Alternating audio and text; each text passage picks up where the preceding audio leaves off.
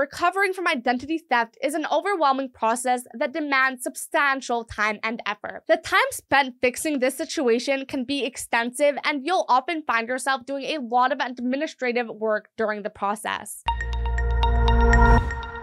Hey everyone, welcome back, and in today's video, we're going to be talking about the connection between malware and identity theft. Nowadays, with everything going digital, from jobs to financing and even entertainment, the risk of falling victim to identity theft is higher than ever. And that's because there are around 450,000 new pieces of malware being discovered every day.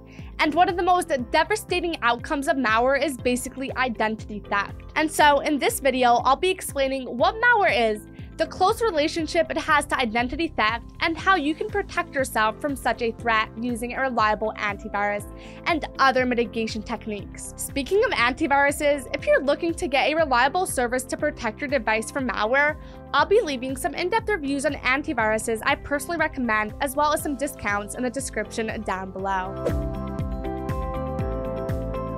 Well, malware, which is short for malicious software, is any program or file that is intentionally harmful to a computer network or server. There are a bunch of different types of malware, including computer viruses, worms, Trojans, horses, ransomware, and spyware. Now, if you want to know what the differences between these are, I've already made a video talking about them, which I'll also leave in the description down below. But essentially, these malicious programs steal, encrypt, and delete sensitive data, alter or hijack core computing functions, and monitor end users' computer activity. This malware can infect any type of network and device and is designed to harm them and their users in some way. Now, depending on the type of malware and its goal, this harm may present itself differently to the user or endpoint. In some cases, the effect malware has is relatively mild, and in others, it can be disastrous, such as identity theft. But no matter the method, all types of malware are designed to exploit devices at the expense of the user and to the benefit of the criminal. Alright, now there are a bunch of different ways malware can facilitate identity theft. For example, one of the main mechanisms by which malware enables identity theft is data exfiltration. Malware is known for siphoning sensitive personal information, including social security numbers, bank account details, and passwords from a compromised system. Once a cybercriminal has this sort of information, they can use it for a bunch of illegal activities, such as fraudulent credit card transactions, fraudulent tax filings, or creating new financial accounts under your name. Another way malware could facilitate identity theft is through keyloggers. Now, if you're not familiar with what keyloggers are, they're basically a specific type of malware designed to record every keystroke you make on your computer. By doing that, keyloggers can collect a lot of sensitive information, including login credentials, credit card numbers, and other personal data. The data is then sent to the attacker, who can either use it to steal your identity or carry out financial fraud attacks. Next, we have phishing attacks. Now, malware is often deployed in conjunction with phishing attacks, which are social engineering tactics designed to trick you into revealing sensitive information willingly. For example, you'll get an email telling you that you've won a hard-to-miss deal and asking you to click on a sneaky malware-ridden attached file or link.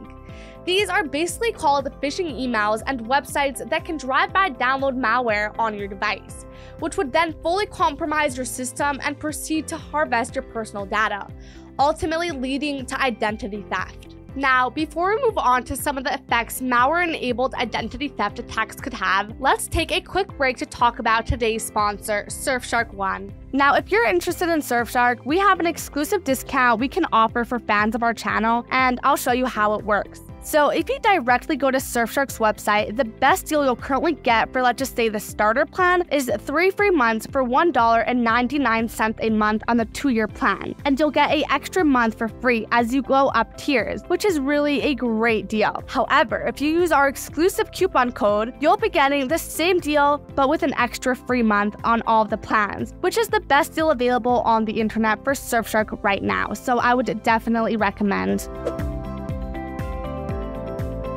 The consequences of malware-enabled identity theft can be severe and far-reaching. Here are some of the significant impacts. For starters, identity theft often results in financial losses for the victims. Cybercriminals can use stolen information to make unauthorized transactions, open new credit card lines, or drain bank accounts. You might even find yourself responsible for debts you did not incur, which can sometimes take years to resolve. You'll also have the emotional toll of identity theft, which is not to be underestimated. Finding out that your personal information has been compromised can lead to feelings of violation, fear, and vulnerability.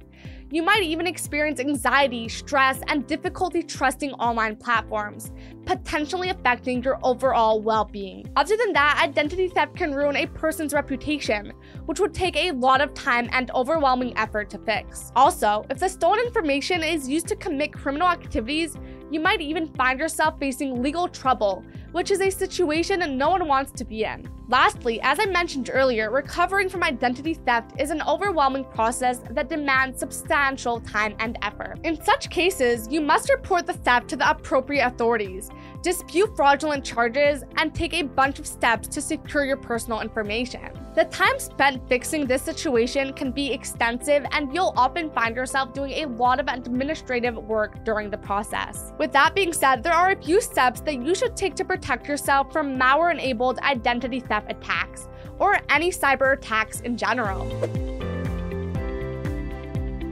For starters, you should always be using reliable antivirus and anti-malware software that can detect and remove malicious programs before they can compromise your system. If you don't already have any or would like to check out some options, I'll be leaving some in-depth reviews on antiviruses I personally recommend in the description down below. You should also frequently update software and operating systems, as it helps patch known vulnerabilities that cybercriminals may exploit.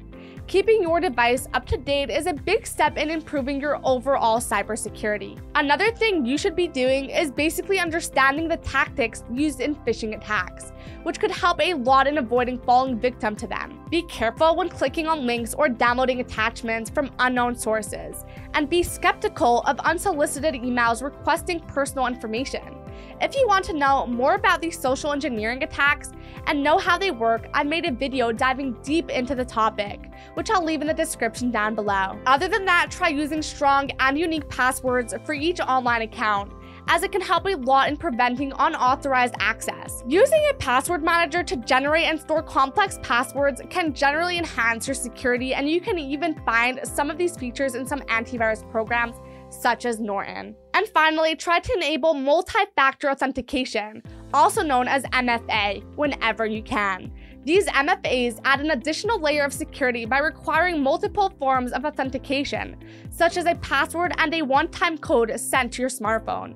Enabling MFA whenever possible makes it more challenging for attackers to compromise your accounts. And with that, we've reached the end of the video. Now you know the correlation between malware and identity theft, and some ways you can protect yourself from such a security theft. Don't forget to check the links in the description in case you're looking for an antivirus, as I've left a bunch of in-depth reviews on antiviruses that I personally recommend, as well as discounts. Also, if you liked the content or found it useful, make sure to like the video and subscribe to see more of it.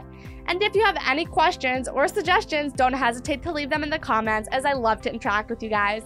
And that will be all for today, and I'll see you in the next one.